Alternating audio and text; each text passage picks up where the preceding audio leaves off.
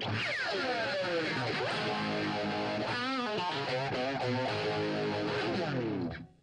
I'm Frank Hannon. I'm Tesla's lead guitarist, and I'm here to tell you that I use D'Addario guitar strings.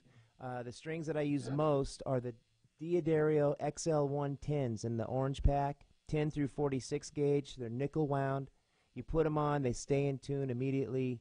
They feel good. They stretch out nicely as soon as you put them on. So I've always preferred D'Addario strings, and I've tried them all, and these are the best. I also use a heavier gauge, which is 12 through 52 on songs that we tune down and play heavier stuff on.